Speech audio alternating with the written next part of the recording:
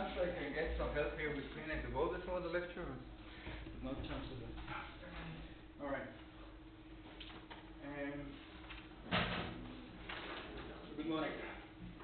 Let me put the microphone there.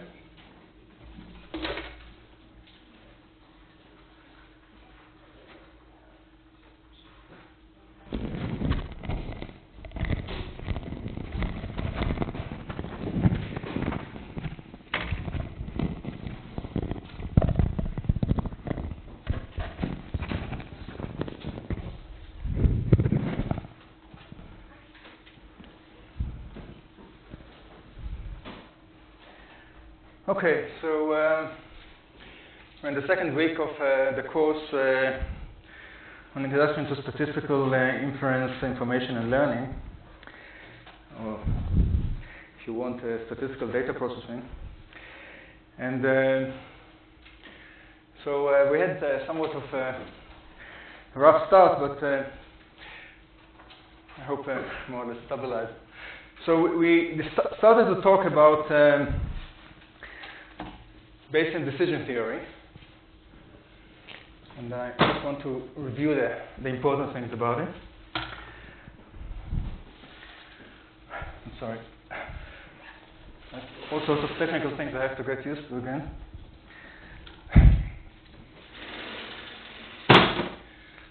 So, Bayesian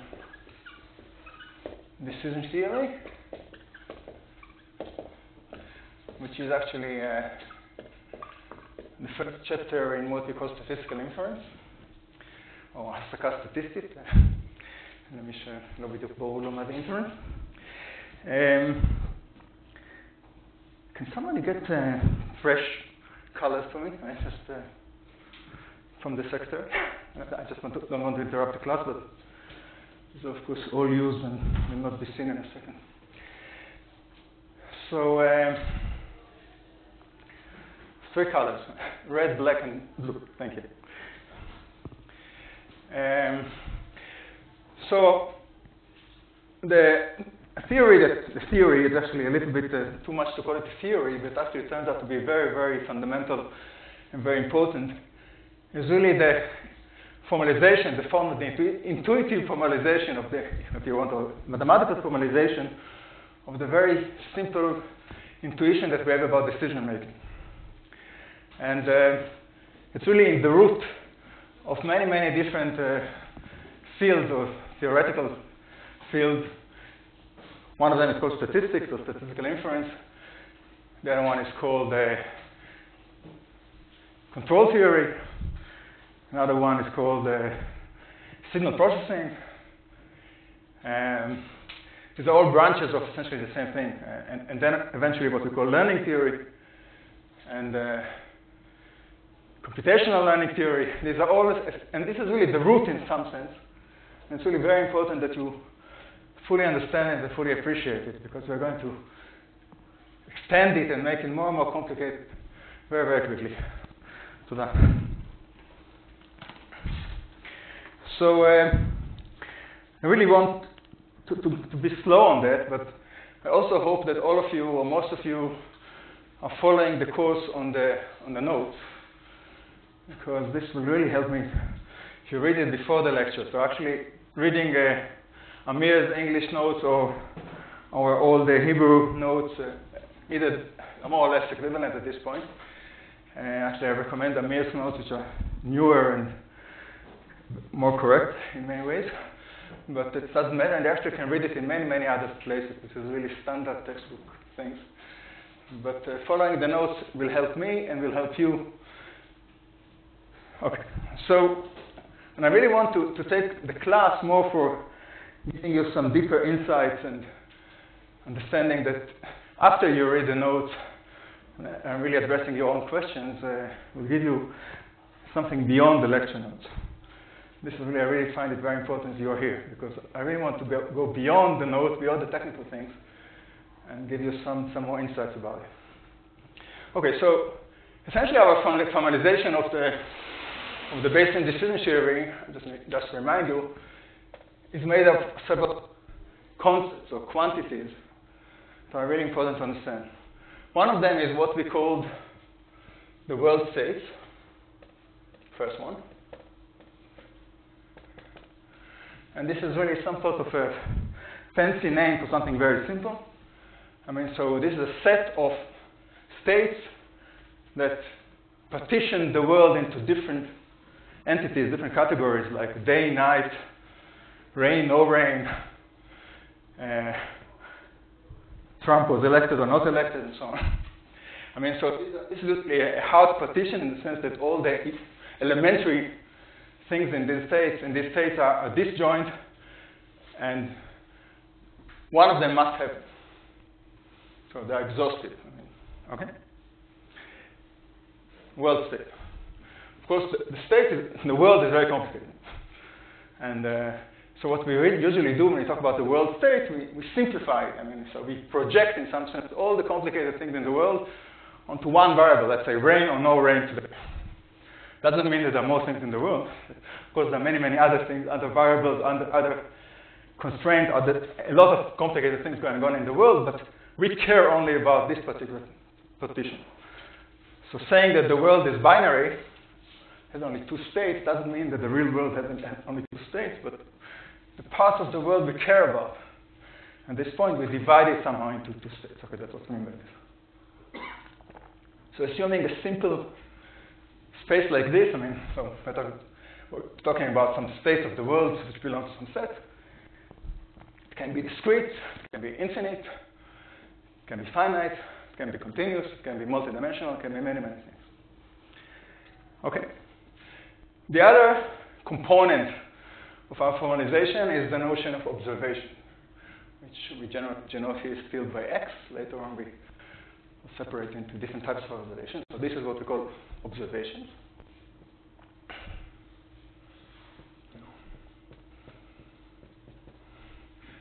And again, so these are usually random variables. And what do I mean by this? Anybody volunteer to try to define it? Yeah. So usually what we mean by random variables are real valued, they can be complex or other, but usually real valued functions of our instance space, not instance space, I mean the spaces over our event space. So if you remember in probability theory, which I hope all of you reviewed by now a little bit, there's something called the instance space or the sample space, which is the elementary events. And there are subsets of this set, like all the natural numbers, for example.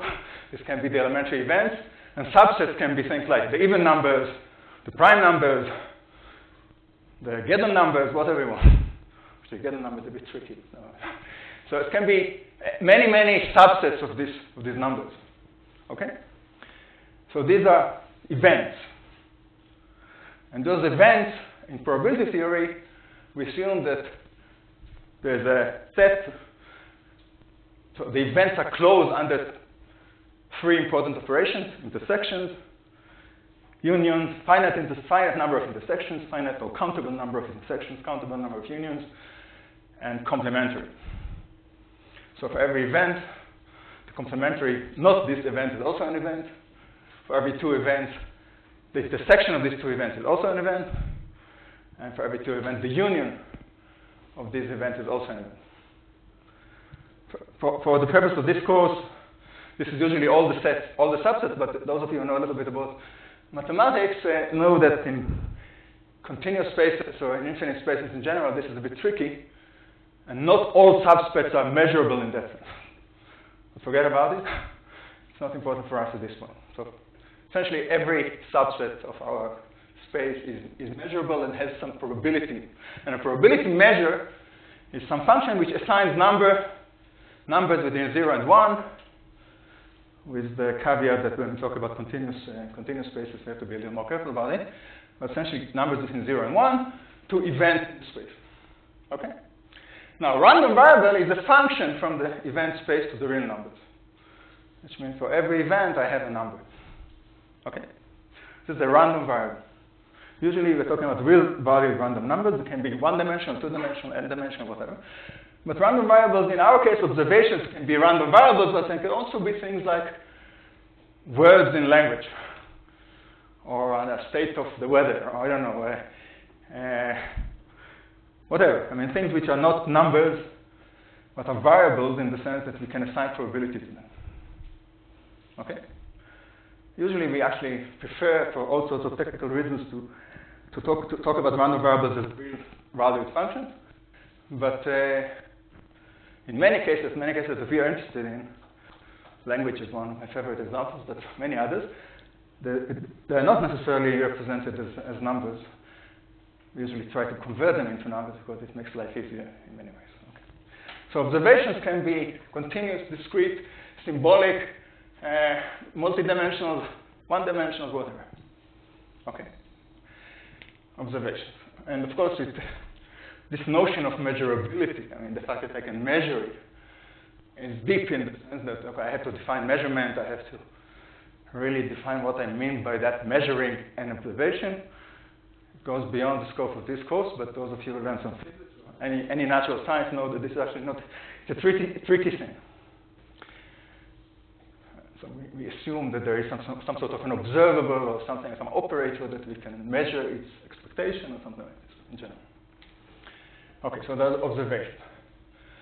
The other component was action.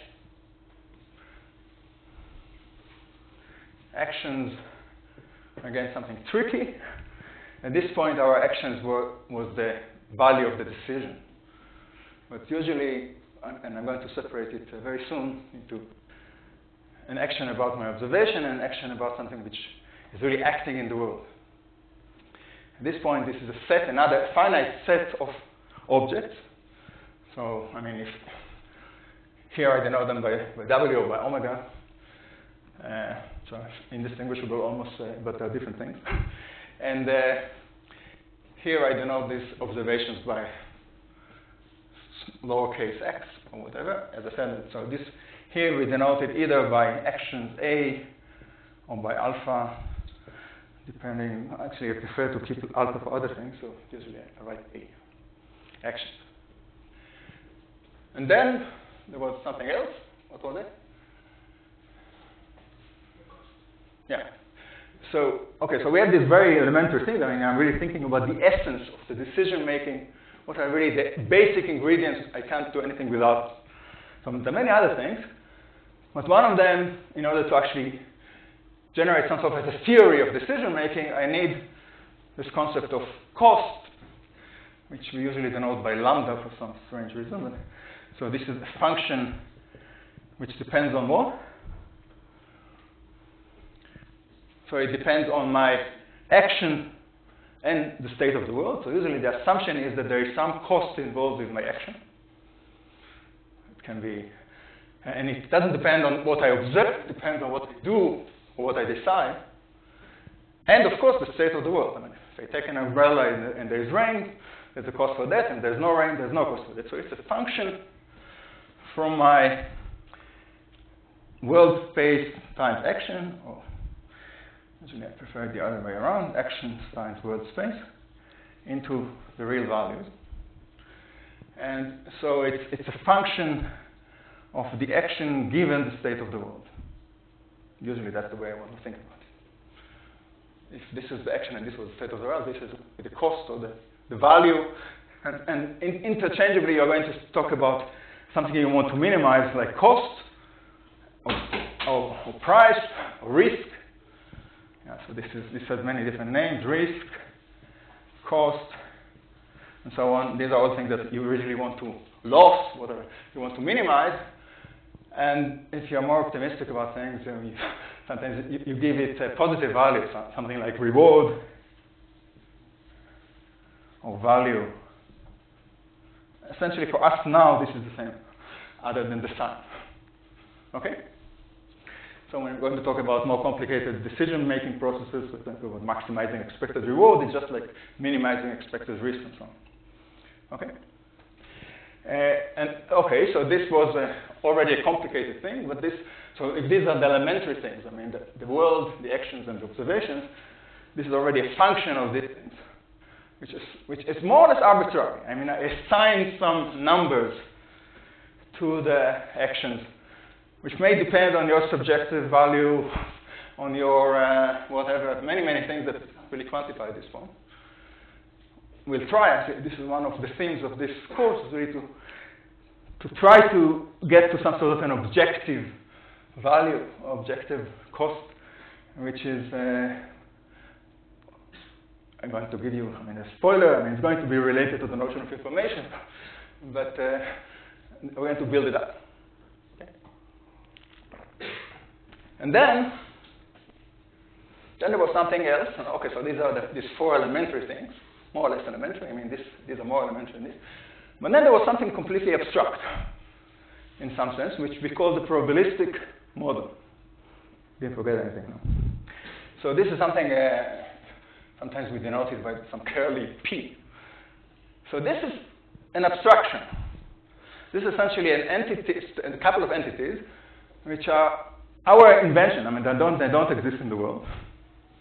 These are the way we actually describe the rules of nature in some sense, or what we call the constant, or the things that are really more or less stable in the world. So this is the notion of stability, or the notion of, these are things that I can trust. It's really very fundamental to this concept. This is what we call the statistical model.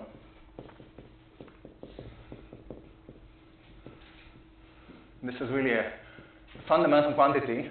And in this case, we actually thought about it as two different things. One of them was a prior distribution. Sometimes we denote it with P0, but I usually ignore this. A prior distribution over the state of the world. And the other one was a conditional distribution of the observations given the world. So this is a choice. And I really want to make it clear. This has an entirely different status in this particular object than the rest of the things. This is no longer elementary thing. This is something which is our conceptualization of the thing that we can trust in the world. So essentially, these things should be some sort of laws of nature. Or if not directly, in the sense that physics usually mean, they should be related. So for example, the fact that there are clouds, if there's clouds, there's higher probability of rain. And this is a very fundamental property of the world. It's property of nature. It eventually depends on what we understand about rain and how it is formed and so on. So it summarizes some truth. And that's why we can count on it. We can actually put it in this model, which is some sort of what I would like to call the stable part of the slow variable. This is slowly varying, or this is stable in some sense that I'll have to define, or slowly varying. Slow variance. So of course it can be that in some other planets, on some other times, clouds and rains are not so easily associated. But these are things that I usually count. So in some sense, in this statistical model, we are going to estimate it based on history, based on experience, based on the things that we can trust and really believe are going to stay there. Okay? But that's an abstraction. Well, that's something we invent. And of course, let's say clouds and rain are related, but are not deterministically related. Okay, I can have clouds and no rain. Usually I cannot have rain without clouds, but maybe, who knows? So in some sense, I express in this probability distribution some uncertainty of what I know, but this knowledge may not be perfect, may be only statistical. As some of you know, the fundamental laws of physics are, in some very deep sense, statistical by nature. Even the very elementary things that we know about the world. Yes? Shouldn't PW given X be more important than Px given W? Well, it's equivalent. This is the way we usually write it because these are the measurable things. In some sense, what you do in order to estimate or to learn these things is you look at all the rainy days, and then you look, okay, what fraction of them there was rain? Okay, and cloudy days. I'm sorry. What fraction then there were clouds? So usually these are more directly measurable. But you're right. I mean, there's no difference. Essentially, what I'm talking about is the joint distribution of W and X, which is just the product of this. And of course, the joint distribution can be factorized in many ways. Usually, this is the way we like to think about it. Okay, and then, so this is a very important concept. I mean, so this is summarizing our stable knowledge about the world, what we can infer from experience, from the history, from other things. Okay? Either given to us or not. Of course, at this point, we're assuming that they are given, but of course, the main part of the course is how do we infer them, how do we deduce them from observation, from data. And then there was another thing, which is actually our goal, which is the decision function. Okay, so there was something I call delta, which is a function of my observation, which is essentially telling me, okay, so this is supposed to be a function, so delta is the decision function or decision rule, which is essentially a function from the observations to the action. So this is the thing we really need to know. I mean, how do I decide? I mean, this is what we seek. How do I make a decision? What should I do when I see X? Okay? And here we think about it as a deterministic function. And as I said, in general, for the first part of the course, we will usually assume, actually prove to you, and we're going to prove in the next exercise, I hope, that stochastic decisions in the simplest Bayesian setting that we're talking about is not going to help you. It's only going to increase your expected risk, but later on we'll see that that's not always true. So we're also going to talk about policies. Policies is a stochastic function of the observation. So we may want to be not deterministic in our action. At this point, it's really not important. Okay, so once we have those ingredients, what the goal is really to find what we call an optimal decision rule, essentially. So we need something which we call an optimality criterion.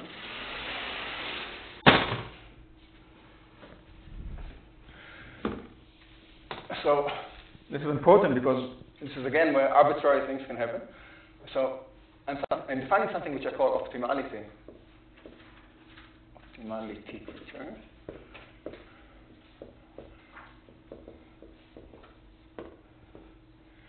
And for some reasons which are not as arbitrary as it seems at this point, we really like to think about the expected risk. Okay, so I defined something which I call the total or expected risk, which is a function of it's actually not a function, it's a functional of my decision rule. Essentially, okay, if you give me your decision rule, I mean, you tell me how you want to make the decision, which means you give me a function from the observation to the action. I don't care how you do it. And then I want to evaluate it. I want to tell you how good it is. So the natural in the statistical context, it's natural because expectations are very important things. But I want to make sure that you understand why they're important. So what's the assumption behind it. So essentially, what I'm telling you, okay, average with respect to all the stochastic things in my model, which are the states and the observations, average the cost. But the cost when I make my decisions according to this particular rule. Okay, so that's what it means. Okay? So the cost was a function of the action and the state, but now I'm deciding what action to take according to the rule delta. By the way, if this was a stochastic rule, then I have to average also over the stochasticity of the rule. Okay? But otherwise, it's exactly the same. Okay, and so what is this? This was simply the sum over the states of the world, the sum or integral, depending if it's continuous or discrete. At this point, you should worry about it. I mean, if you actually do an integral over density distributions or a sum over a probability, a discrete probability distribution, it's up to you. I mean, this is technical. But okay, so it's the sum, and that's the definition of expectation, of these two variables times this function. I write it like this just to make it be more explicit what I mean by this. But then, of course, I can break it down in various ways. For example, I can first average over x, and then average over the state. This is the same thing, right? I just break the condition. That's exactly what I mean.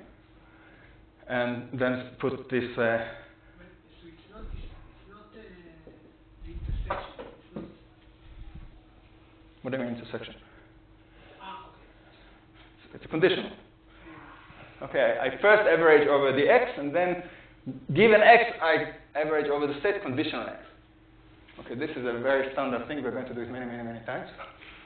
So again, the action here is selected according to my decision rule at the state omega.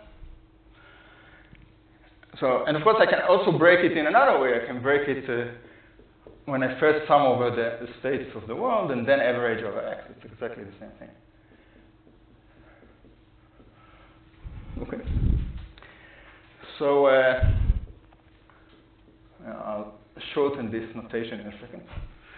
Okay, so here comes something very simple.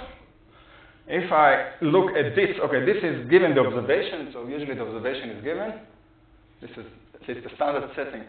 I first observe and then make the decision. This thing here is what is essentially the risk, the average risk condition on the state. Okay, so on the observation. So this is what we call the conditional risk of A given x. Here I suppress the fact that A is actually chosen according to some policy. So for any action, this is the conditional risk. So this is what I call, actually, I think it's better to denote it by round brackets. I actually try to be more or less consistent. When I have square brackets, I usually mean what we call functionals. So the function of a function. This is a standard notation in most of mathematics. And when I have round brackets, I usually mean function. So there are usually explicit values there, okay? So this is the conditional risk, or the observation conditional risk. So this is the risk of doing A when I see X, when I see X. Okay, this is sometimes called the state conditional risk.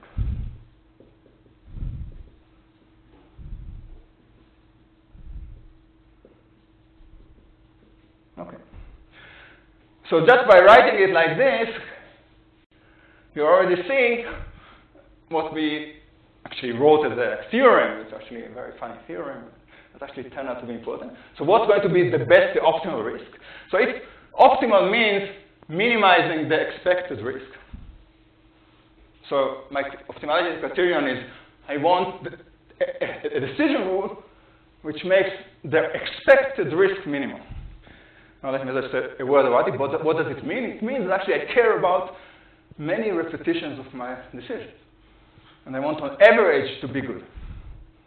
So sometimes I may make a wrong decision, but I want that on average I'm okay. So implicitly, when I say expected risk is my optimality criterion, I'm really thinking about a world where things happen many, many times, and I repeat my experiments essentially such that the average really matters. Yes? What's your name, by the way? Daniel, okay. Your name was delta being particle. No, delta not necessarily. I mean, delta, when I write delta, I mean deterministic. When I write pi, and I will do it later on, we think about probability distribution of vectors. So stochastic rule means, okay, you come to a junction, you don't know if to turn left or right, and you throw a coin or something. Or make a decision.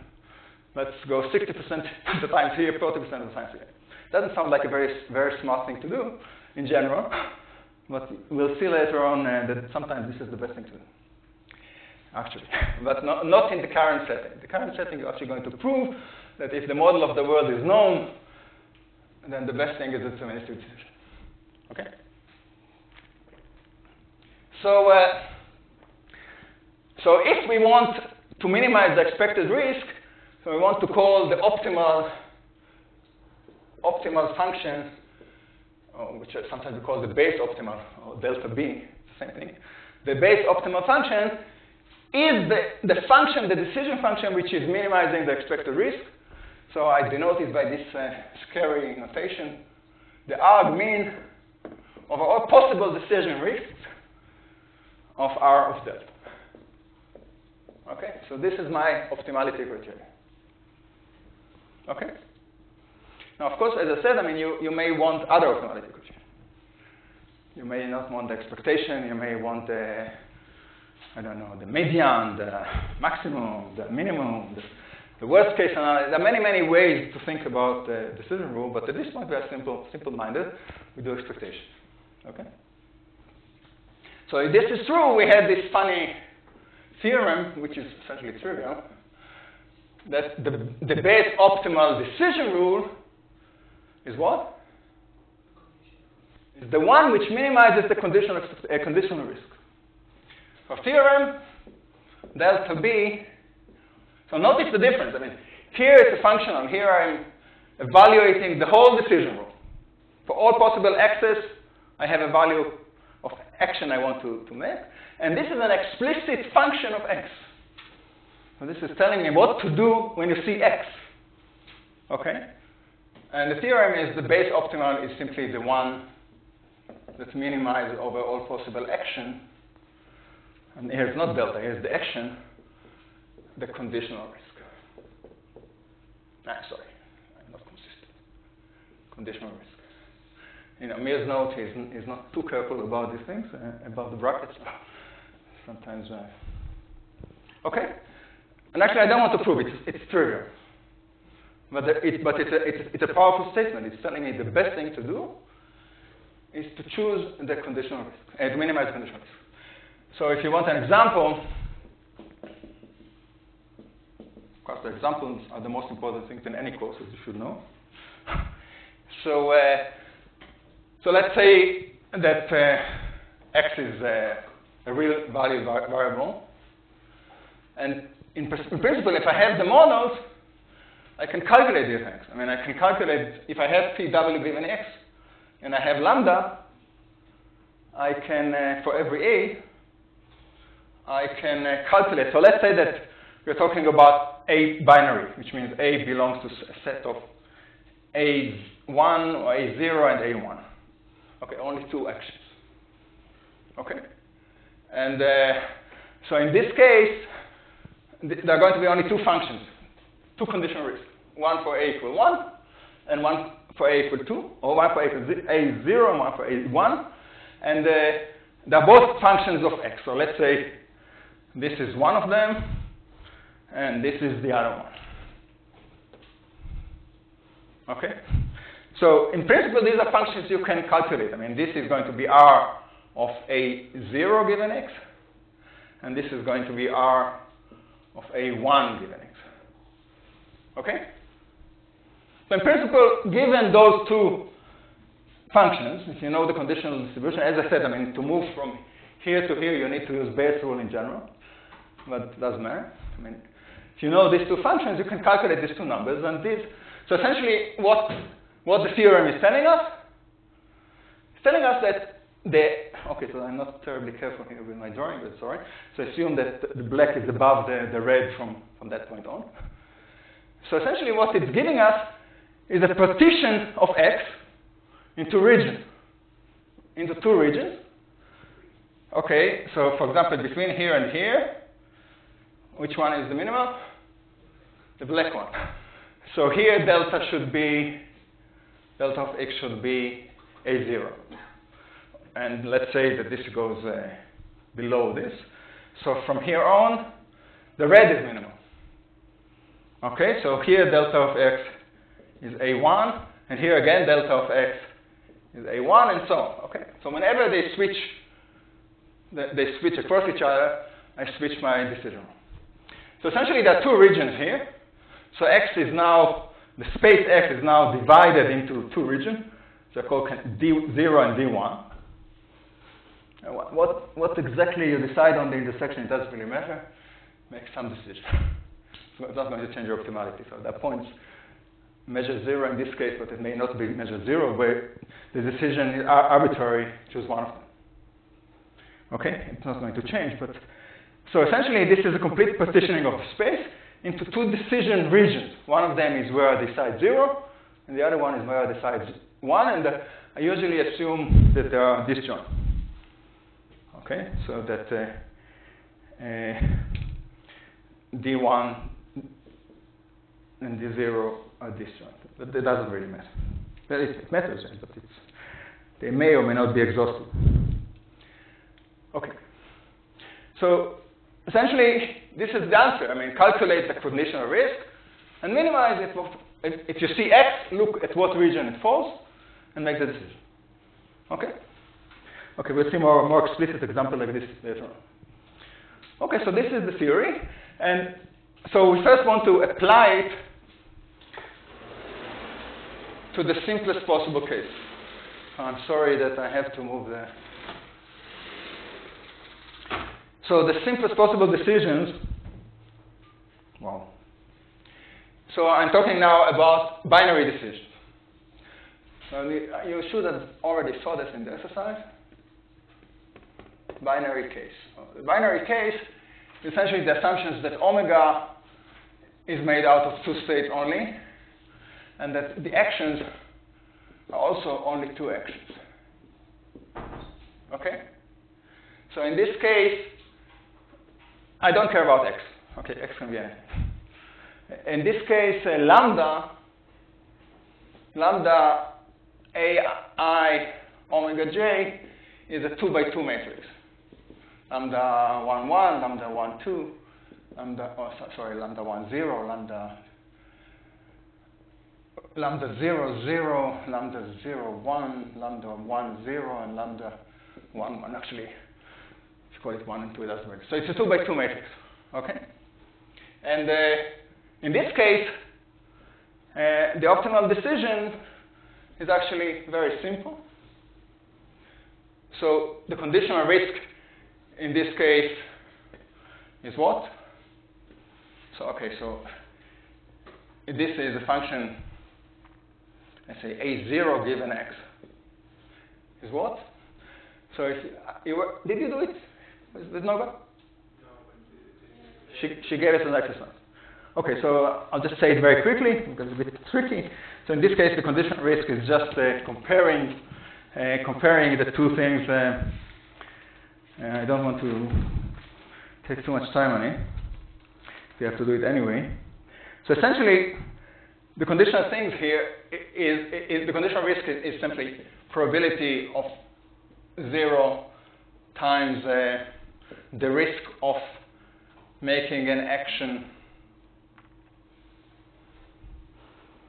I'm sorry, the probability of 0 given X times the risk of making an action A0 at V0 plus the other one, the probability of omega 1 given X times the probability of making an action 0 at omega, and that the cost of making an action 0 at omega 1.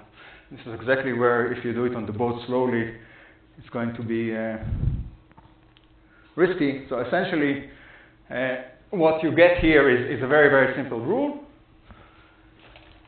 which is essentially the rule, the optimal rule, and you're going to see it yourself, is look at the likelihood ratio.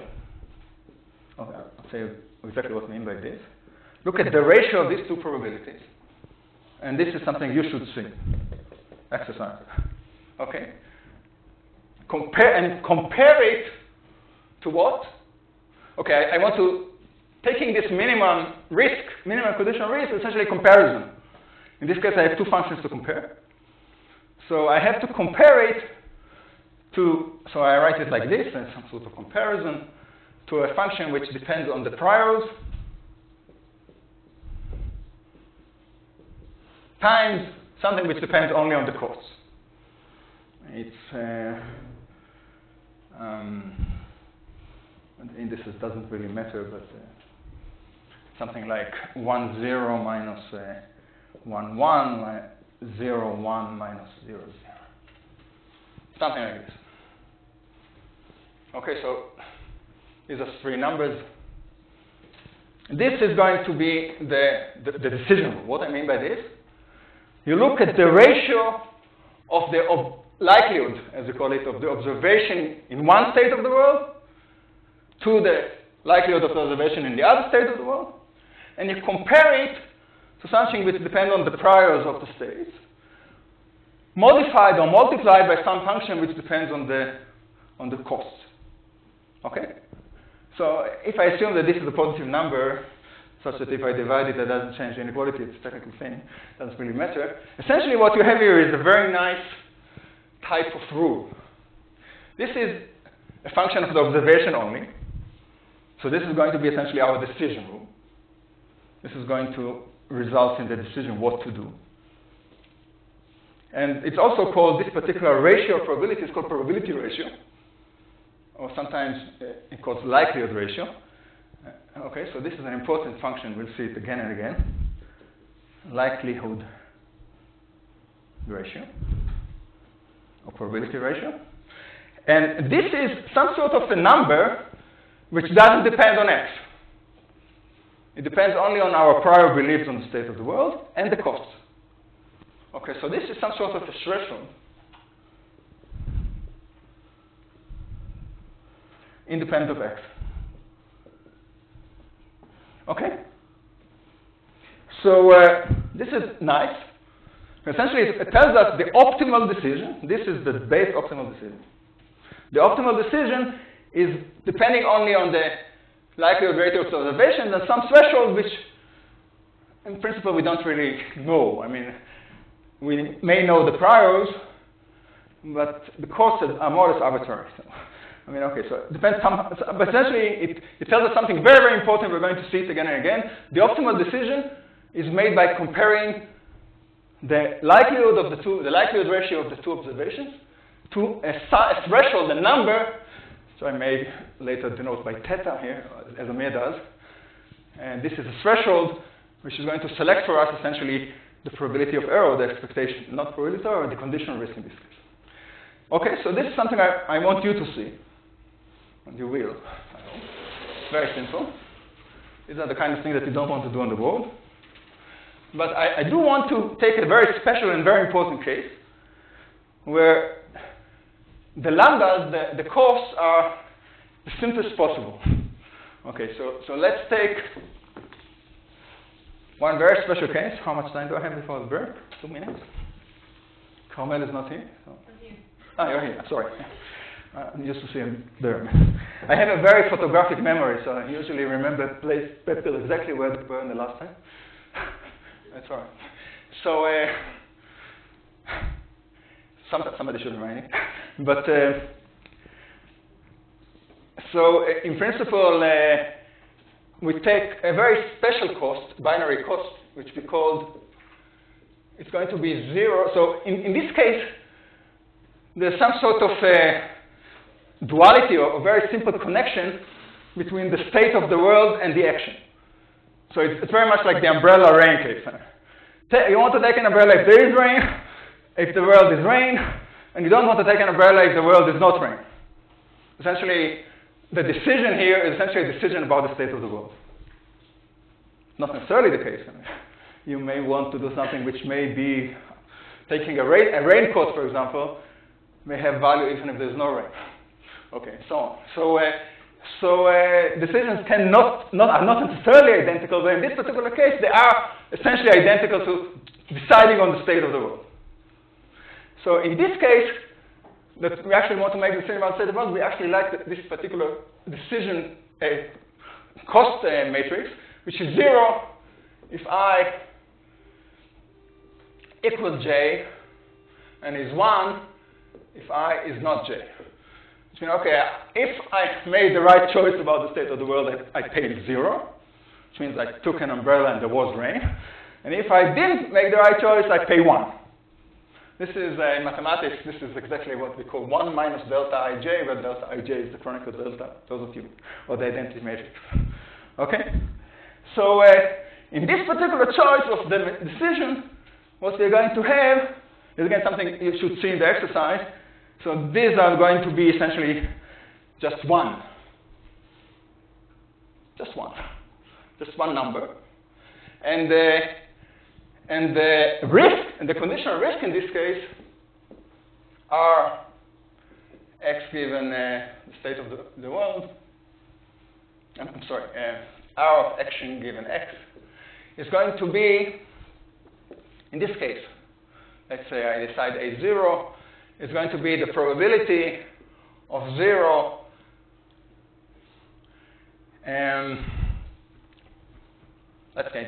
let's even write it like this, r of ai. I mean, this can be more than one dimensional, more than two. In general, this can be n on n. Okay. I said 2 and 2, but let's say that there are n decisions and n actions, just to make it more general. So this is going to be essentially the sum over all j not equal I of the probability that I actually made the j's decision at the I state. Okay, so what is this? Since I essentially summing of, this is very simple exercise, just average over this 1 minus delta, and you see that you really sum of all the probabilities of decision except the one for which this is going to be 0, which is I equals j. Or this is essentially nothing but 1 minus the probability of A, J, F, W, J, or omega J. So what is this? This has a very simple interpretation. This is the probability that I made the wrong decision. Okay? The probability that I decided I and the world was not in the I state. Okay? So in this case, where the decision is essentially about the state of the world, choosing the wrong state of the world is an error. So this is a very simple interpretation. This is the probability of error, of wrong decision, or probability of error. Probability of error. So actually, there are two types of errors, as you know. In this case, in the binary case, there are two types of errors. I can make an error in two ways, okay? You all know that. What are those two types of error?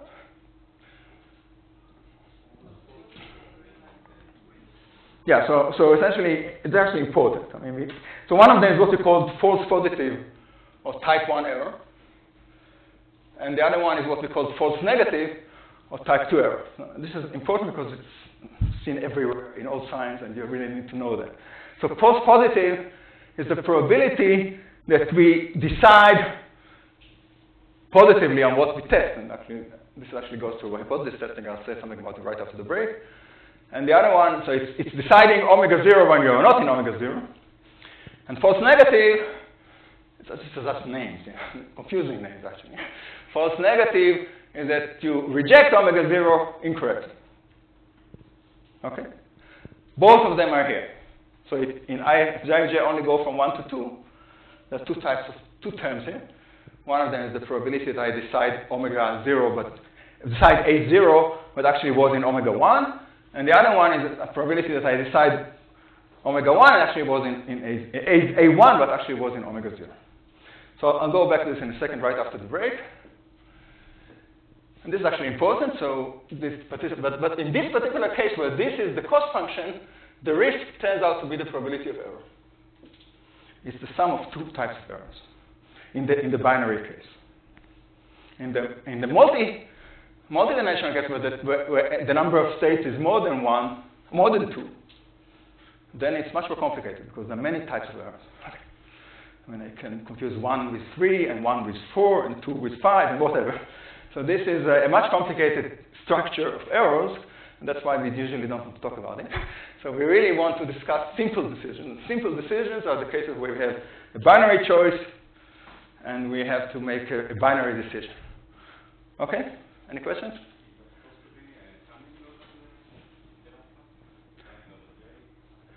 No, I'm sorry, I here. My mistake. I was here, and you're not summing. You summed over j here, but I was fixed. Okay? Yeah, okay. So, okay, that's a good comment. Any more questions before we take the break? All right, so what I want to do next is essentially extend this binary case a little further and tell you something about what statisticians call hypothesis testing, simple hypothesis testing, which is essentially binary decision. But because they have other ways of saying things, they call it, null hypothesis and alternative hypothesis, and they call the first type of error they call significance, and the second type of error they call the 1 minus the power of the test. We're going to say a few things about it just to make sure that you understand it, but it's actually a very simple thing. And then we're going to prove a theorem, which actually turns out to be important. It's something about, okay, so we know already about what is the optimal binary decision. The optimal binary decision is the one that minimizes the condition risk. In this case, it's simply minimizing the error. Okay, that's not a big deal. Not very surprising. But we're going to extend it to something called the Neyman-Pearson lemma. I'm going to tell you a little bit about this distinction between Bayesian and not Bayesians again. But actually, this turned out to be very important. Simple, again, simple to prove, but very important result. One of the fundamental results in statistics. So this is right after the break. Then we extend it further to multiple decisions, multiple states, and so on, and multiple observations.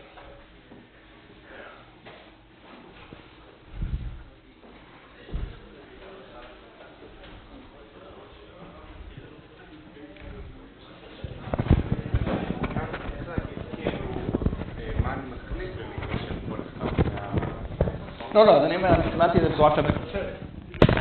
אם זה גדול מזה, אם זה קטן כזה, כאילו להחליט A1. אתה עושה השוואה לך. אז במקרה הזה, מחליט A1, אם זה גדול מזה, מחליט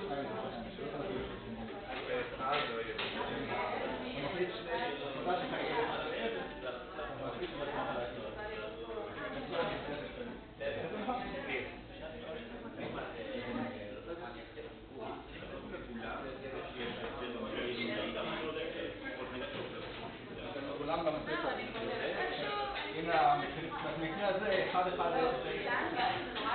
נכון? אז היחס בין שני אלה יהיה היחס בין עצמם. במקרה הזה אני יחס של שווים, אז זה יוצא בדיוק אחד. אבל אם הם לא שווים, אז תקבל פה מספר שבא. זו שאלה טובה. גם ולאחרים אין להם משמעות שלה. פה אפשר את זה, זה שלך מצוות הפישר, או בעצם, ונותן.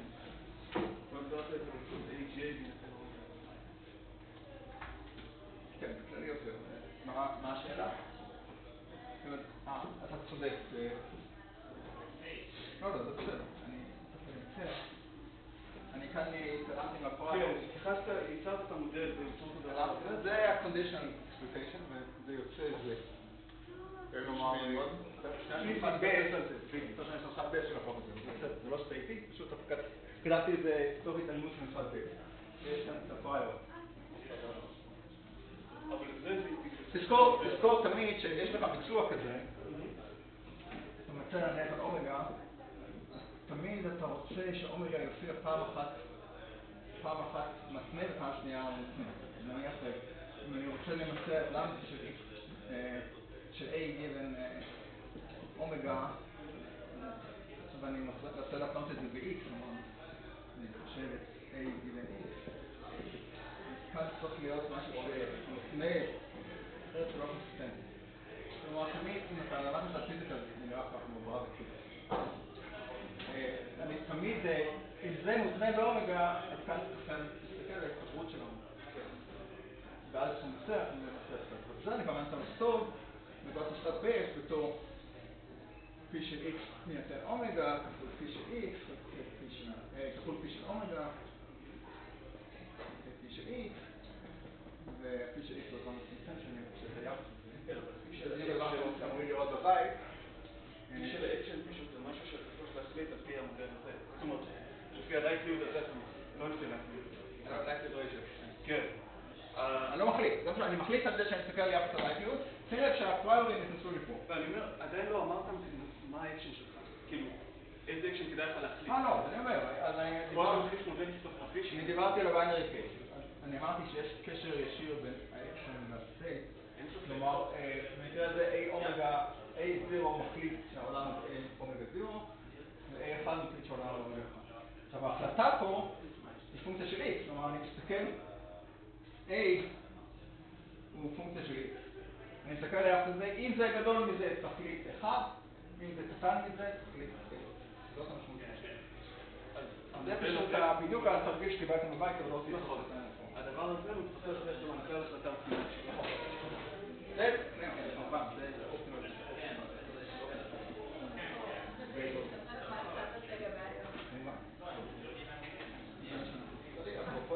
שקיבלנו בבית, יש משמעות כלשהי להגיד, לדבר על בחירה מתוך התפתחות כללית לדבר על אובייקטיביה, לא בעניין. לא, תנו לנו, כאילו, כבר לדוח שמעת נכון. כאילו, אם אני יכול להגיד דבר כמו, בהינתן שנותנים שנינו נתונים, אז ההסתברות שאחד גדול מהשני שווה להסתברות שהשני גדול מהשני. הפרדוקס הזה הוא אחת המטרות שאני לא יודע אם נתן לכם את כל השאלות מהסוג הזה שיש לנו שם. יש שם מעטפות, הן כולן שאלות שהמטרה שלהן לבלבל אותך בשביל להגדיר לך שצריך לעשות את השימוש בהסתברות שלו מאוד זהירה, לדעת מה הדוח שלו. וההחלטה על פרייר בין חשובה. במקרה הזה, כן, יש הבדל גדול בין להחליט שהפרייר על X הוא הכי. אתה יכול לראות למה אין שם סתירה. אני לא זוכר בדיוק מה... אבל בעיקרון יש שתי מעטפות, אני אחד של X ואחד של 2X. כן, אבל לא, אי אפשר לענות על זה, כאילו, אין... אי אפשר לענות. מה? לא, אני כאילו... לא, הבעיה היא הפרדוקס. הבעיה היא שלכאורה, שאני מרוויח שאני תמיד מחליט. כן, אבל כאילו, לא יודע, ראיתי שערך עצום על זה עם כל מיני פתרונות לזה, אבל זה מרגיש לי שהבעיה מראש פשוט לא מוגדרת, וזה לא שיש את התשובה שכאילו היא לא אינטואיטיבית. הבעיה באמת נובעת משימוש לא נכון במערכות צפיות שלנו הסתברו. מה הבעיה? אני לא יודע, אני רוצה את הסוף. יש כמה שאלות מהסוג הזה שאנחנו לא חלפנים. אחת זה באמת העניין בין X ושני. זה אתה מדבר? כאילו, אתה אחת מבין את זה, מהטבעה שנייה שני. במקרה הזה אפילו X לא פשוט בכלל. אני אומר לך, תפתח מעטפה, ראית לך 100 שקל, עכשיו אתה צריך להחליט אם להחליט או לא להחליט אותה, יכול לראות בקלות, אם תפתור את התרגיל. זה לא ממש משנה. ההחלפה שלך תיתן לך תוחלת 0. כן, אבל העניין הוא ש... אני רוצה שתמצא שם את הטעות הלוגית שם. לא, שאלה, אתה זוכר שאני לא יודע אם נוגע נתנה לכם, מהשלוש דקות האלה, שיש לך, נניח, שם אני כבר יותר טריוויאלי. לא, אבל שם... להחליף או לא להחליף? לא, שם מחליפים, אבל שם נורא קל לפורמל את זה בצורה זה, אני בדרך כלל נותן שלושה תרגילים, אני לא יודע אם נוגע נתנה לכם שלושתם. הראשון זה באמת שאלה משהו בזה. השאלה השנייה זה שלוש דקות. שלוש דקות, גם כן. מה הניתוח הנכון ולמה תמיד שווה להחליף? שמראים את הדלת לך. הדבר השני, לא, אני חושבים גם ככה. נכון, זאת הטבלה. רוב האנשים לא יודעים לעשות אותה. הדבר השלישי זה שאלה שאני בדרך כלל נותן, לא יודע, אני לא אוהב אותה. זה נותן לך, אני הקראתי שני מספרים. מתוך איזושהי התקדמות על ישר האנשים, לא רואה פה שום דבר ליד. יש שני מספרים, תחשוב האנושי, נותן לך מספר, אני הקראתי שני מספרים. מה ההסתברות שהראשון גדול מהשני? נכון, עכשיו אני מראה לך אחד מהם. ואני שואל לך אם הוא הגדול או הקטן.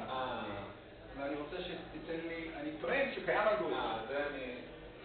קיים אלגוריתם שיתן לך, שיגיד לך אם הוא הגדול או הקטן, בהסתברות גדולה נפט. אני אומר לך שתי שאלות שאני חושב, כל השאלות האלה קשורות חצי שעה. כל אחת מהן בודקת איזה אספקט אחר של הבנה של הסתברות. השלישית היא הכי טריקית. אבל פה באמת לא משנה, כאילו פה אני יכול להראות שהשיטה, שהפתרון נותן, כאילו, משנה מה ההתפלגות שאני מניח על... הפרייר שאני מניח על ההתפלגויות של המספרים. לא משנה ממש מה ההתפלגות של גרל פוזן. נתנת אותך לאיזושהי דרך מסתורית שלא ידוע. נכון, אבל כן יש דרך של גרל פוזן. כאילו, פרדוקס למעטפות... לא משנה. מה אתה משנה? אני אומר, יש שני מספרים. כן, כן. אני מראה לך בהסתברות חצי אחד. פרדוקס למעטפות כן משנה. אני לא רוצה להיכנס לפרטים אם אתה רוצה את זה. יכול להיות שאתה צודק. אתה צודק שיש שם בעיה בהגדרה של בעיה. באמצעות של בעיה. זאת בדיוק הנקודה שאנחנו תעלו עליה. נצטרך מה בלא בסדר בשטח.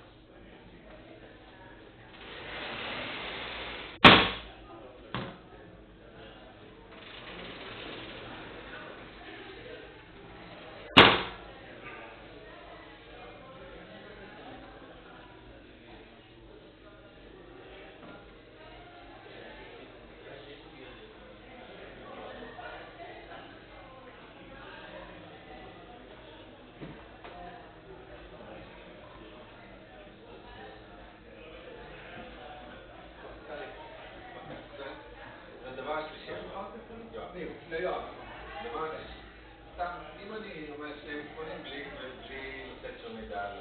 האם יש משמעות לשאלה מה ההתחברות ש-A גדול מ... כאילו בלהגיד שזה האם זה תשובה טיפה או האם... זה באמת שאלה, מה ההתחברות ש-A גדול מ-B בלי שאמרתי שום דבר על הפרייר? כאילו בהינתן שאני אומר שהפרייר הוא אקראי. שאלה חסרת משמעות. אבל כשאני שואל אותך בעצה הממשית, תן לי, לא מה ההתחברות. כן, איך... אני רוצה החלטה, מבחינת יהיה מספר גדול יותר. אז אני יכול לתת לך אלגוריתם, שייתן לך תשובה גדולה מחצי. וזה משפיע. אבל זה נובע מהתכונות של מספרים משיים.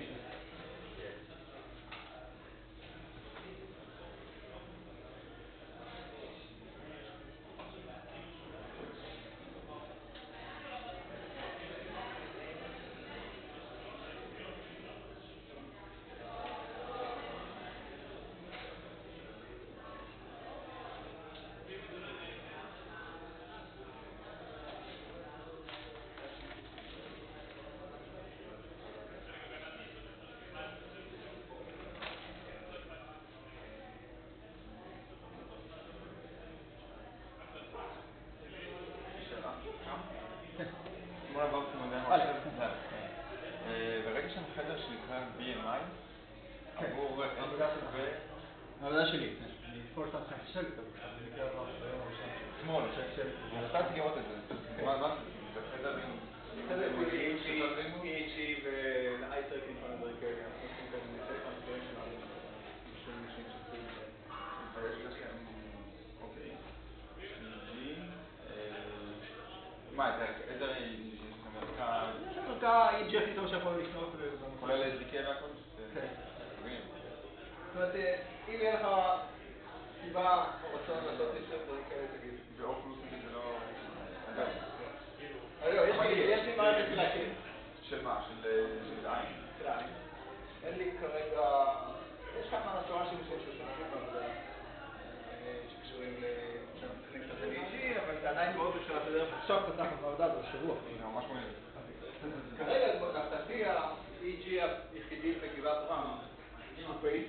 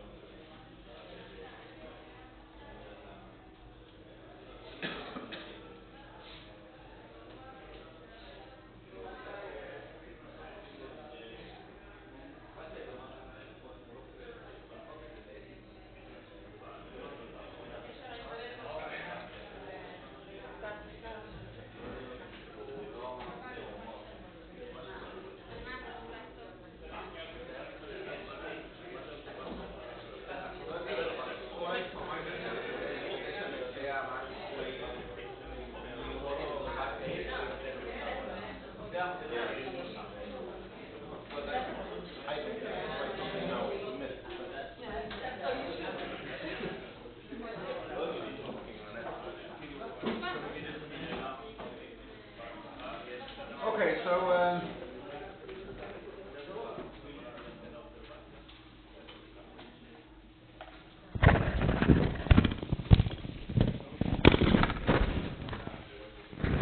see that I'm still very slow compared to what I need prepared to do.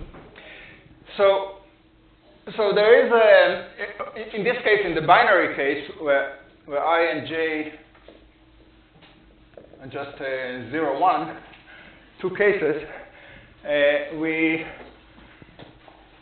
as somebody said, I mean, so the matrix of cost,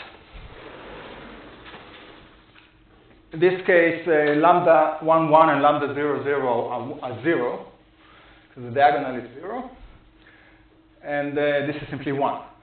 But of course, you see that lambda 1, 0 and lambda 0, 1 are actually related to the two types of error. One of them is deciding 0 when you're actually in the first state, in one state, sorry, and the other one is deciding 1 when you're in the 0 state. So these are the cost of the two types of errors. And of course, in many cases, these two types of errors are not equally costly. This is just a simplifying assumption. And if they are not equally costly, you see, for example, 1, 0 may be much more important to you than 0, 1, like false negative or false positive. I mean, if you're deciding on a medical treatment, for example, something like this, sometimes making the wrong decision can be very, very different in one direction and the other, very non-symmetric. So in this case, the cost ratio is going to just act against the priors in some sense. So if the costs are equal, it's the prior ratio which is going to determine your threshold.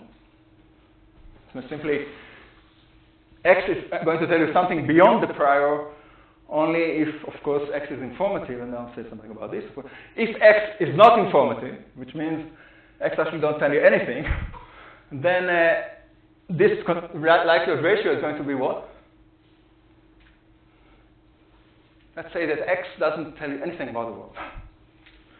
You decided to measure the phase of the moon, or actually the phase of the moon may actually tell you something, but about, I don't know, the elections, but or something completely irrelevant, and you're trying to make a decision based on this observation. So in this case, so what we call an informative observation, this is just a note, so if px over, if this is not informative, if x is not informative, what is this going to be? So if x is independent of omega, x is independent of omega, this is going to be what? This is, of course, the same as p of omega given x over p of omega.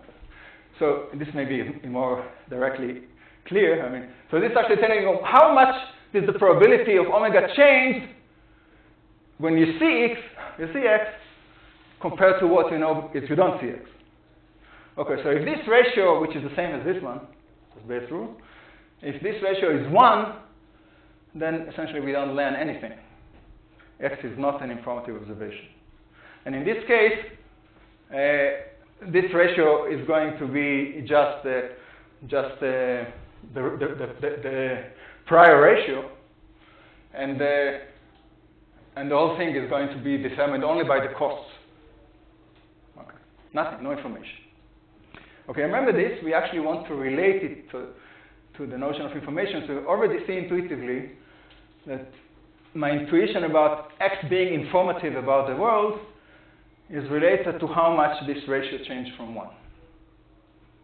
Okay, this is one thing. But now, so in the Bayesian case, the probability of error is made out of actually the risk of the Bayesian decision. So this, everything I said here, of course, was for the Bayes optimal. This probability of error is based on the assumption that I compare the likelihood ratio to threshold. I just changed the threshold to be simple, just 1. So actually, in many cases, we don't really know the risk. We want to minimize the probability of error, and we want to play with these two types of error. So what is the optimal Bayesian risk in this case? This is simply the probability of state 1 times the probability of error, which means I actually made the decision A1 at the state omega 0, plus the probability that the state was actually 1, and of course I average over all the actions in this case. So this is the conditional risk, but I'm averaging it. So the probability, it's the probability of state 0 times something which I call the probability of error of delta V, plus probability of P1 times the other probability of error of delta V. And alpha and beta in this case, so alpha is what we call the type 1 error, which is essentially the probability of false positive in hypothesis testing. I actually need to say something about why we call it false positive. And type 1 error, which is the probability of what? That X belongs to the decision 1 when I was actually, X belongs to the decision, doesn't belong to the decision 1 when I was actually in the state omega 1. And the probability beta, this is beta. This is so confusing. The probability that X belongs to D 1, I decided 1 when I was actually at omega 0. And type beta, or type 2 error, I know that some of you don't really see what I write here, but it's the false reject, false negative.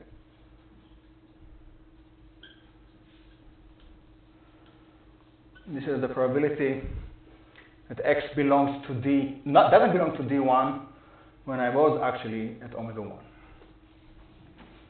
Okay, so let me say it more formally, so hypothesis testing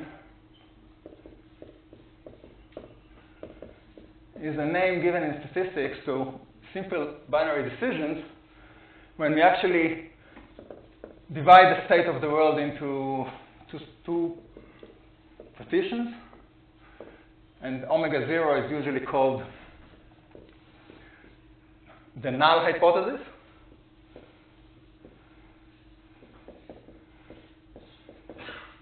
For reasons which I never understood, the null hypothesis, and omega 1 is called, or sometimes we call it H0.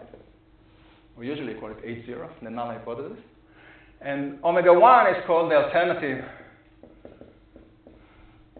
So this is actually based on the assumption that usually we want to reject an hypothesis or accept an hypothesis, and one is really very important, the alternative is not so bad.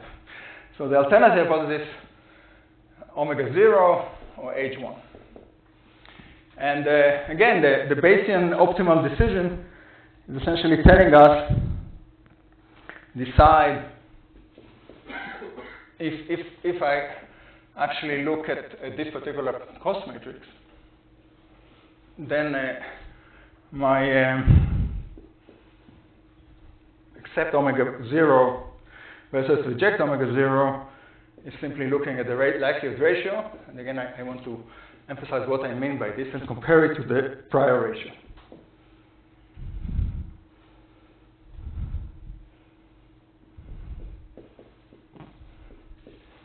And the lambda is 0. So this is the base optimal decision.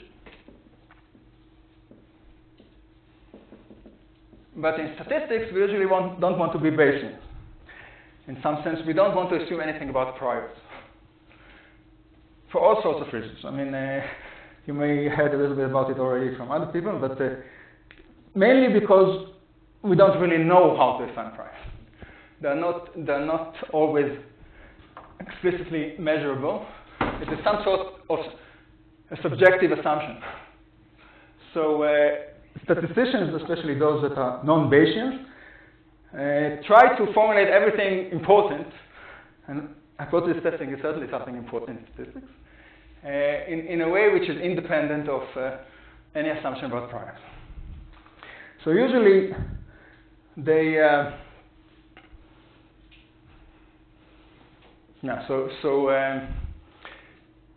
what we know about the Bayesian risk is something which I'm going to use, but I would like to give you the alternative formulation, which is really the non-Bayesian formulation, which is usually called, which is related to this thing which we call the optimal hypothesis testing, or the Neyman-Pearson lemma, and that's what I'm about to get now. So essentially, if we are Bayesians, we have an answer. We know already that the best possible decision is the one which minimizes. So this is something I want you to verify. I wrote it very quickly. It's very, very simple. So essentially, in the Bayesian risk is the weighted error average. So it's the probability that I am actually at 0 at the first state, and I made a mistaken decision, which I rejected omega 0 by mistake. This is alpha. And plus the probability that actually it's at 0 at the state 1, and I rejected omega 1 by mistake, which I call beta. Now, in hypothesis testing, they usually call alpha is called the significance level.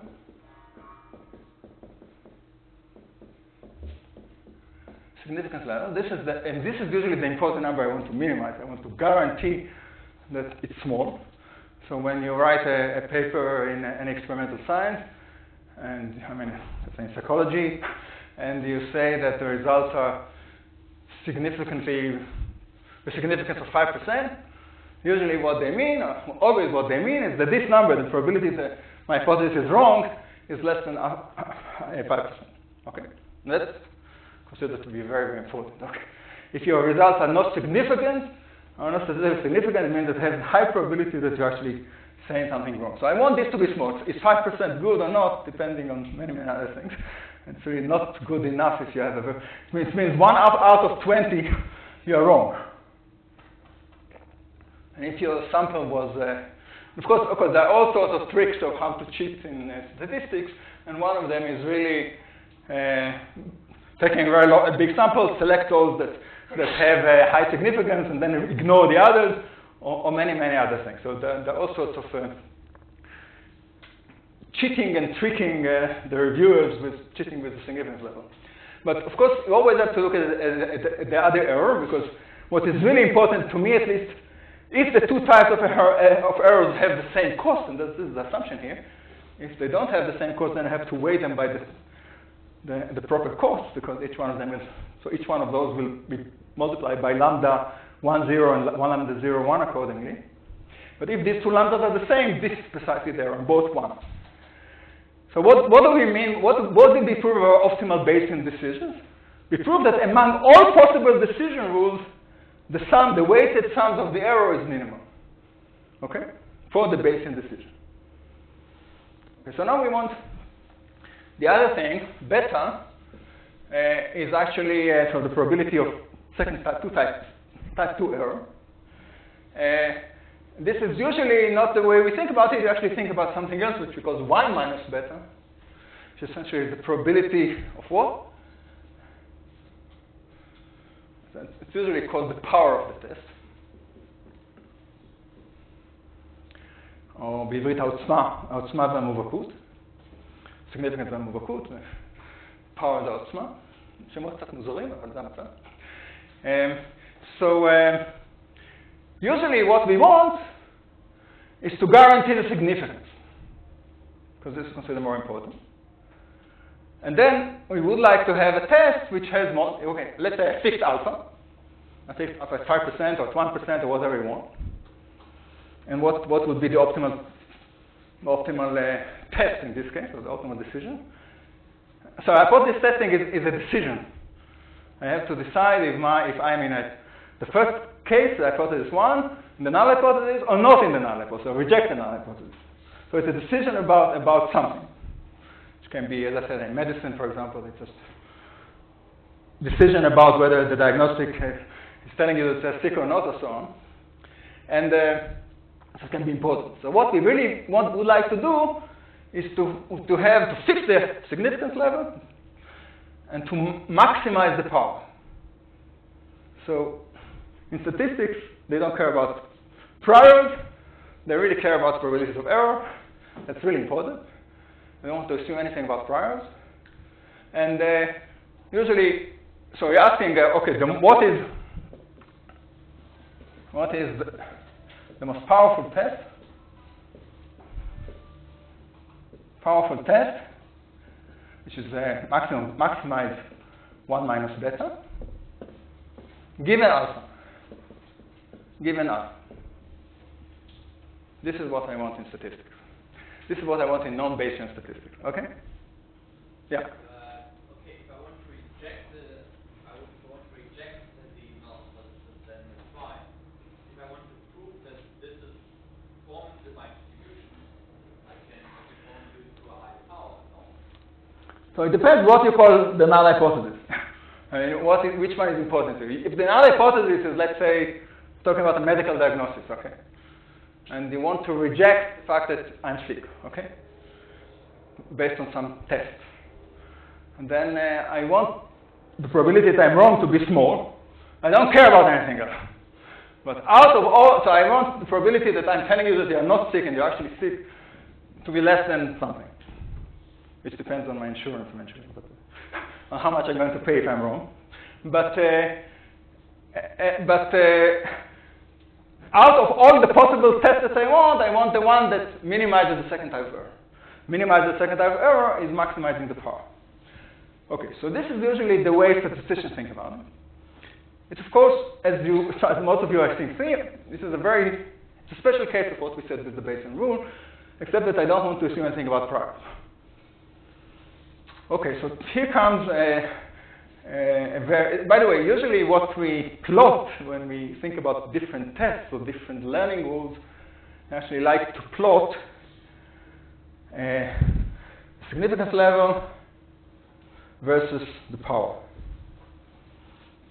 And so this is the power of the test, and this is the error. And this is going to be a curve which is what? How does it going to look? So usually, the higher the significant level, the higher the error, I can get probably higher power, so it's going to be a monotonically increasing function. And it's usually going to look like this. This is sometimes called the ROC curve. You're going to see this, it's not exactly defined that way, but that's good enough.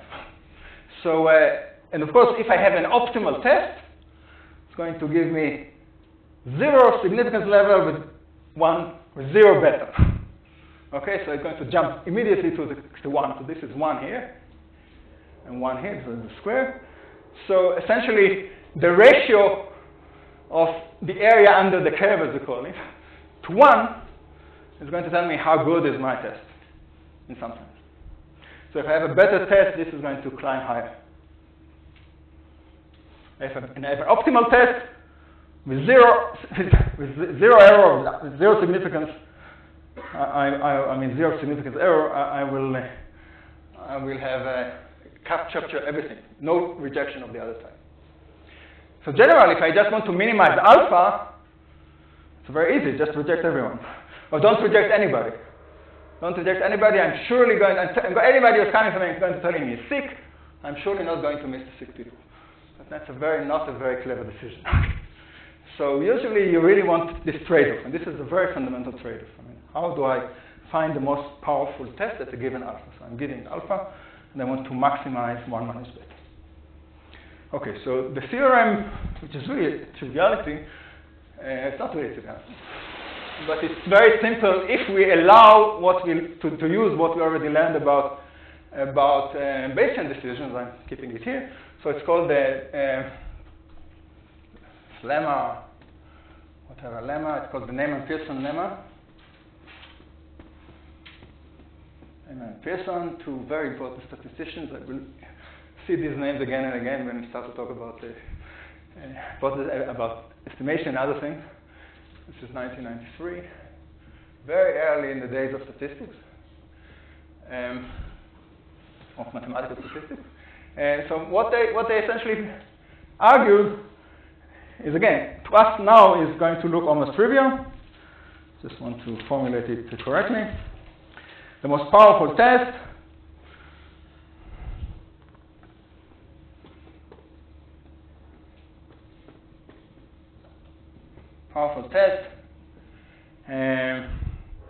given which means maximize 1 minus beta given significance level alpha level alpha is given by, what do you think? Compare the likelihood ratio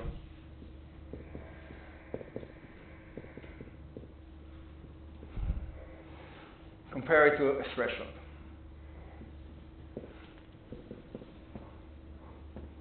Okay, so this looks like a very simple case of what I said before. The only thing, so the threshold, of course, theta, is going to depend on the significance level that you choose. Okay, so, but this is the best you can do. So actually, I'm going to give you a very simple argument why this is obvious, using the Bayesian idea. We already proved that for the optimal base, the combined error, the weighted average of the errors is minimal. Okay, because this is the condition, this is the total risk of the Bayesian in this particular case with this particular cost. Okay? So all I need to do is to invent a prior. So I know that, okay, so here's a proof which is based on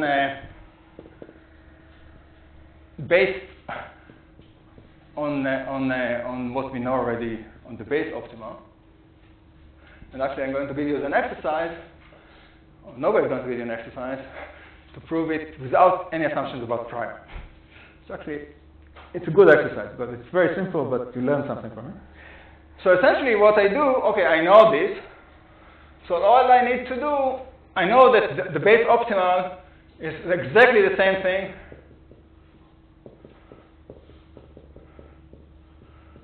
but I have to compare it to the prior ratio. Yeah. So let's call this theta. This is the choice of theta. Or in some sense, let's invent a prior. I know the non-Bayesians don't like prior, so this is my invented prior. So just call this ratio, so P omega 0 over P omega 1 is simply P omega 0 over 1 minus P omega 0. And I call this theta, which means that P omega 0 is going to be theta over 1 plus theta, and P omega 1 is going to be 1 over 1 plus theta. Okay. So I simply change the threshold to a prior ratio. And then I said, okay, given this, I know that the base optimal error is the minimal, which means I know that R delta base, in this case, is simply theta over 1 plus theta alpha of delta B, or delta optimal, plus 1 over 1 plus theta beta.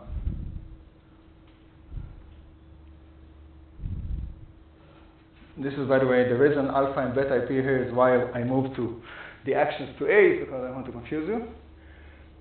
But this is, of course, this is what we already proved. This is smaller or equal than the total risk of any other decision rule. Any other decision rule, this is the minimum. This is what, with this particular prior, this is the minimum. Okay? Which is the same, yeah, in this case. It's theta over 1 minus 1 plus theta alpha of delta plus 1 over 1 plus theta beta of delta. Okay. So from this it follows, okay, let's call this P0, P omega 0, and this P omega 1, just to make sure that in this case, this is just a notation. It doesn't mean anything. I mean, I cooked the prior from the threshold. So given the threshold, this is what it means. P omega 0, P omega 1. And what we get from that is the following very simple statement, actually written here already.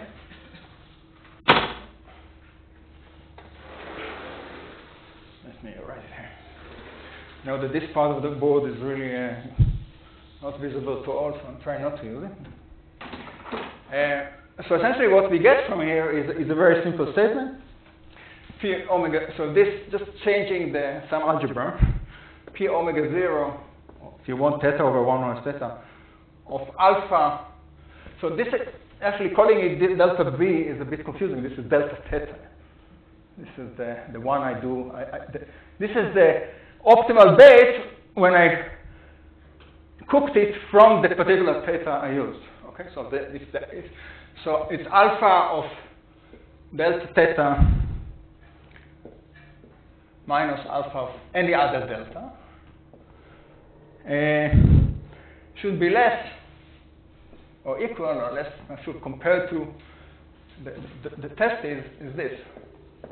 Omega 1 times, or this is actually less than this. If I decide this, it's beta of delta minus beta of delta theta.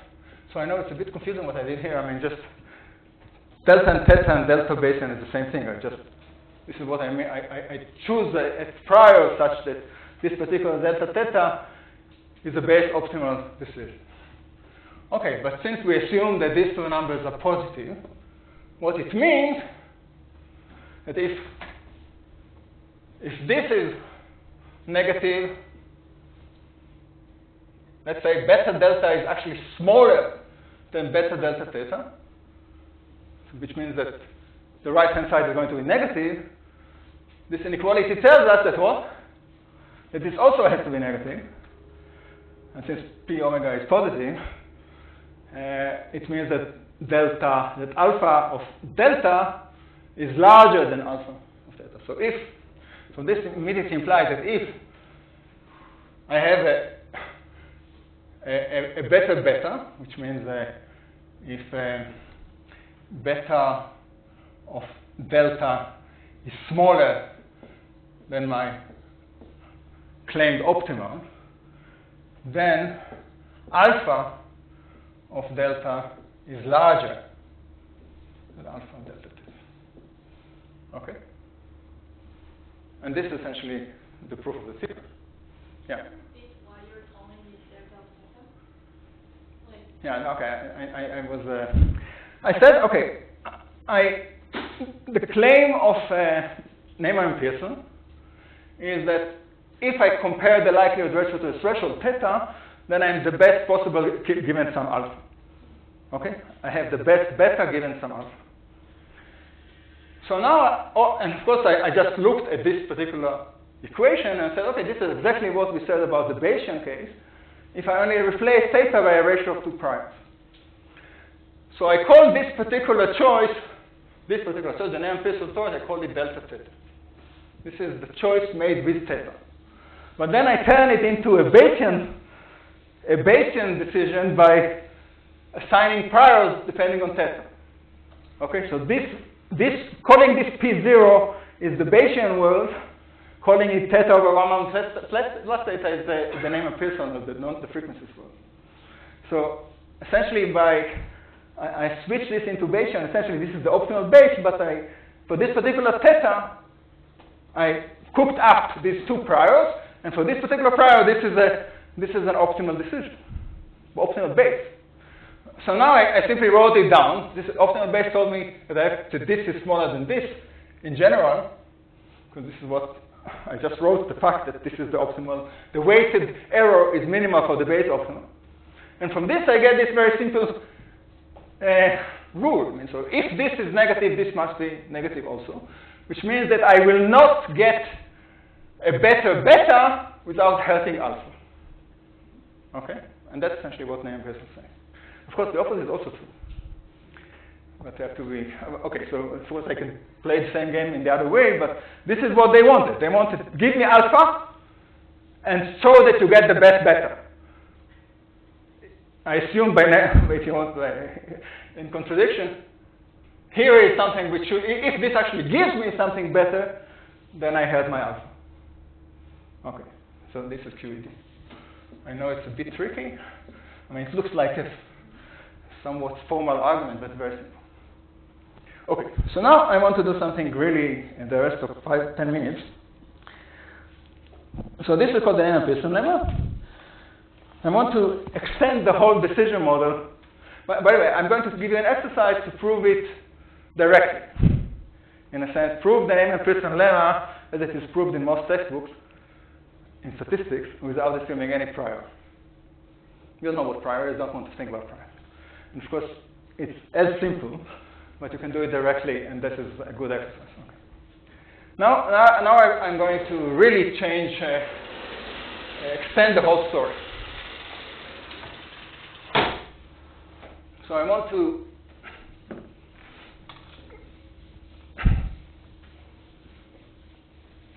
to somehow take these very simple decisions, binary decisions that we made, and expand them in 3 different directions. The first one is many observations, what we call multiple observations.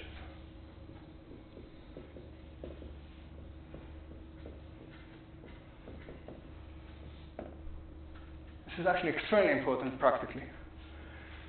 So let's say that I don't have one X that I measure. I have a sequence of many X's. And I'm going to assume that those X's are, as much as possible, independent.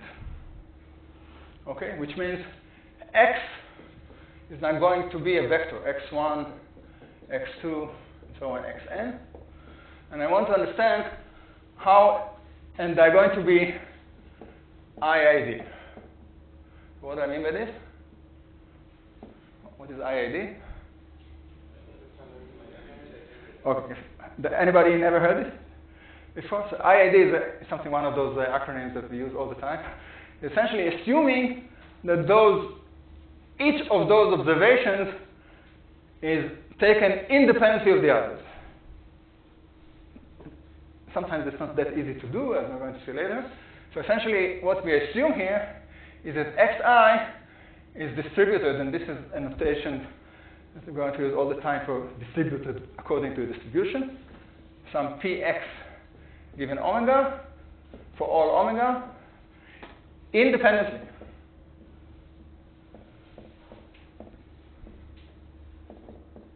Which means I'm going to take care in my measurement that the result of one measurement is not going to affect the result of the other measurement.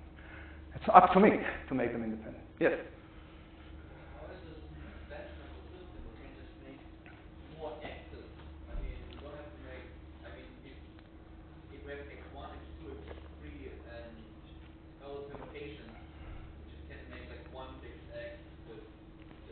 Yeah, you're absolutely right. So far, I didn't say anything. I mean, X could be multidimensional before. But now I'm going to assume something much more specific, that X are actually identical measurements of the same variable drawn independently. So it's just like, taking, let's say I want to decide about the weather, the rain today. I look at the clouds, and then I open another window and look at the cloud, and open another window, independent window, and look at the cloud. It's not that easy, by the way. But let's say that I have enough windows which are completely independent from each other. So that and each one of them is going to be another measurement. Or let's say that I want to measure the temperature. I'm just making it a little funny, but it's actually very serious. I mean, let's say that you measure temperature. Okay, so I measure independently the temperature in the same day in many places or in different conditions or whatever. Actually, I'll give you an exercise where this is actually very, very going to impress you. So let's say that these are letters in a language. Actually, this is an exercise you're going to program next week. So let's say that I'm giving you text, and I'm telling you this text is either in English or in Spanish, or in Italian, I don't know, whatever. And I'm telling you, okay, the difference between English and Italian for the method that you care about is that the probability of letters is slightly different. Which means, okay, E is very common in English and it's less common in Italian, and I is very common in Italian, or A is, and so on. So the ratio, the likelihood ratio of the letters are not identical.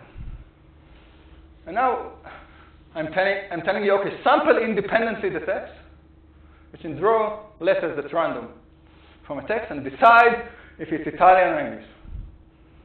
This is something you're going to program. It's a very, very simple exercise. This is something I can actually do. And you're going to see how powerful these ideas are, because you can decide, in this case, with very high significance, probability of less than 1% error, weighted error, if within something like 10 letters. That's it. Just based on the probability of single letters. Okay, so this is going to be an exercise, but in this case, assume that I can actually sample already. So what does it mean? Okay, by the way, this is the first extension that I'm going to do, and I'm going to do two others, which I'm not going to talk about today. The first one is called HMM, and the third one is called MDP. But this is something we're going to discuss later. Okay, so in the case of independent assumption, so what do I know about the probability of x1 to xn given omega? If they are drawn independently, what does it mean?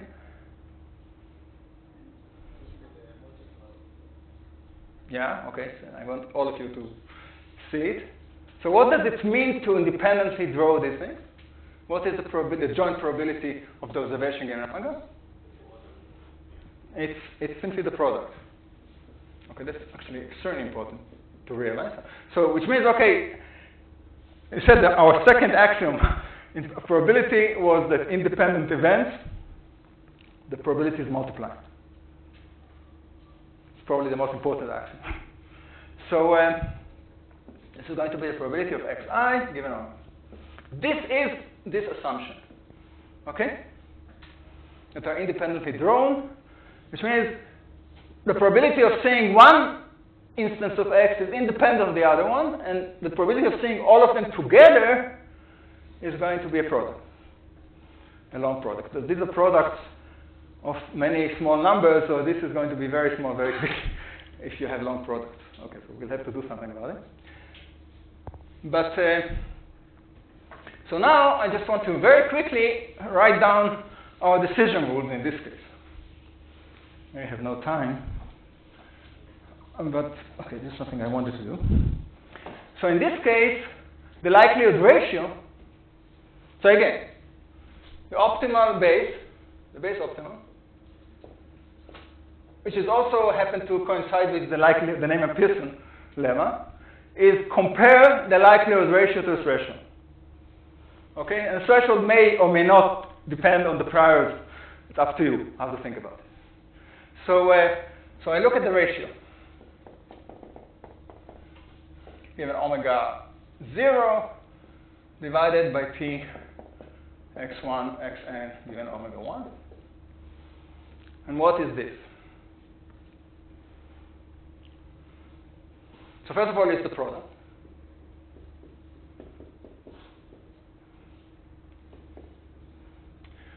The product of those ratios.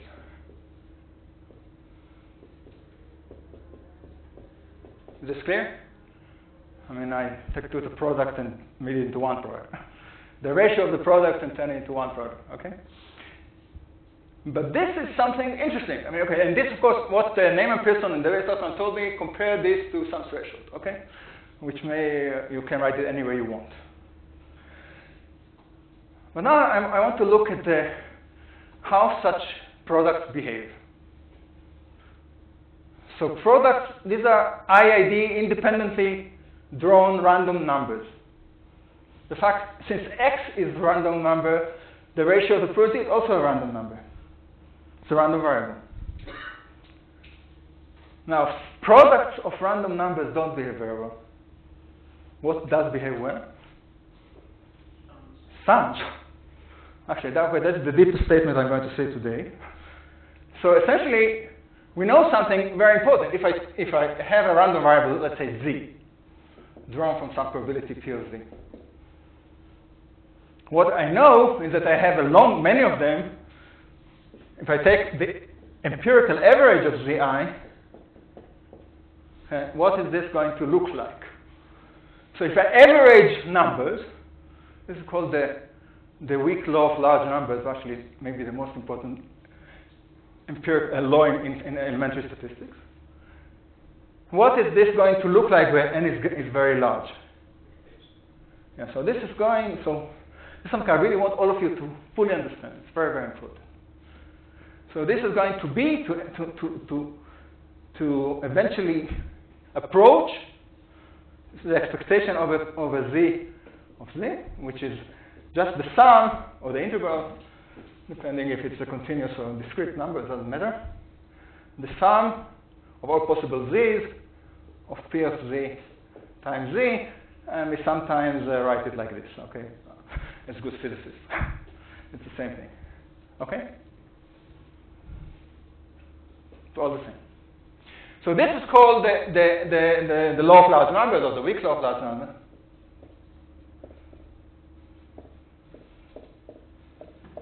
And this is really maybe the most important thing about statistics that you have to remember at this point. So sums of random variables average. Not only average, it's going, in what sense it's going to approach this? For those of you who are a little more careful about mathematics. So this is a random number, okay? It's a sum of random numbers. So it has a distribution, okay? But this distribution is going to get narrower and narrower and narrower around the expectation. So we say actually that this is a limit in probability. I'm not going to confuse all of you. Essentially it means that the probability that this is not going to happen is zero. Is approaching zero where n is large. Actually, there is a stronger law of large number, which all of you should have heard of, which is called the central limit theorem, which is essentially telling us that it's not only going to convert to the average, it has to convert to a normal distribution around the average with the variance going like 1 over n. I'm going to come back to this. This is very, very important. So we know exactly how it's going to distribute eventually, this sum. Under very, very general conditions, this sum is going to approach a Gaussian distribution. It's going to distribute it Gaussianly with a variance that goes like 1 over n, or standard deviation go like square root of n. And this is essentially telling us the same thing. Most precisely, it's going to converge in probability to the mean. Okay, remember this? Now, in order to actually apply this to this, what should I do? Take logs. Okay. So again, very, very important statement. I just take log of product. What is the log of product? The sum. Okay. So I take the log likelihood ratio, not the likelihood ratio, the log likelihood ratio. All it allows me is to turn this long product into a sum of IID distributed numbers. Now, why the IID? Because each one of those ratios is a function of an independently drawn number. And as such, it's the same function. Log P of omega 0 over P of omega 1. Since it's the same function, these are again IID numbers. So I can apply the law of large numbers. You have to apply the law to the threshold also. Sorry? You have to apply the law to the threshold also, right? So log of fraction. Of the theta. Yeah, okay, you're right. Yeah, absolutely. I have to, log is a monotonically increasing function if you take it with base greater than 1, and I always assume that. Log can be either 2 or e or 10, depending on the context. In my case, it's mostly natural log, but it doesn't matter. It's just constant. So, okay,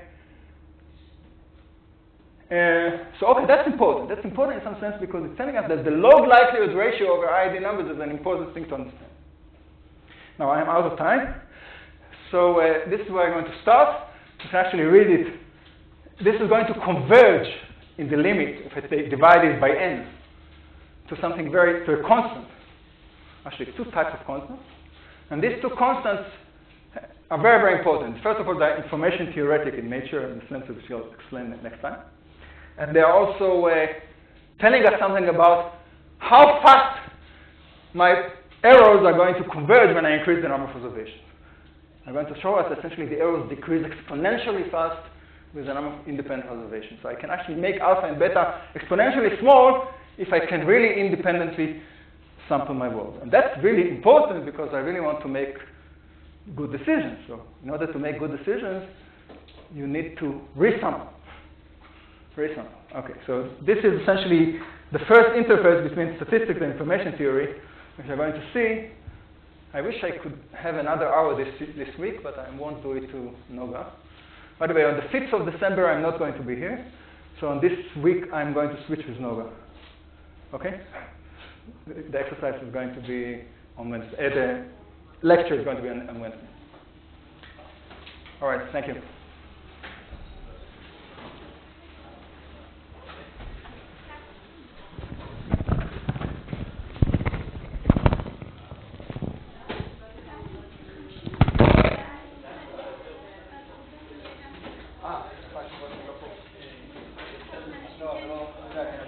מזלנו, באותו שבוע בדיוק יש תמיד את מי.